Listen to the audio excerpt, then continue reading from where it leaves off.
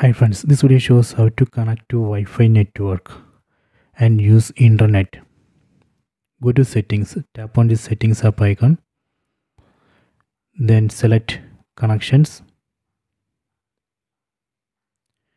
tap on Wi-Fi. You can see right now Wi-Fi is off. We need to turn on Wi-Fi. Tap here and turn on Wi-Fi. Okay, done. Now it's searching for nearby Wi-Fi networks. We can see a list of nearby Wi-Fi networks. From this list we have to select one Wi-Fi network to which we need to connect.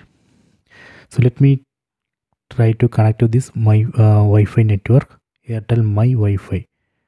Tap on this. See, now it's asking for the password. We have to enter the password of Airtel My Wi-Fi network. Okay, done. Then tap on this connect button. Okay, connected. You can see it's connected.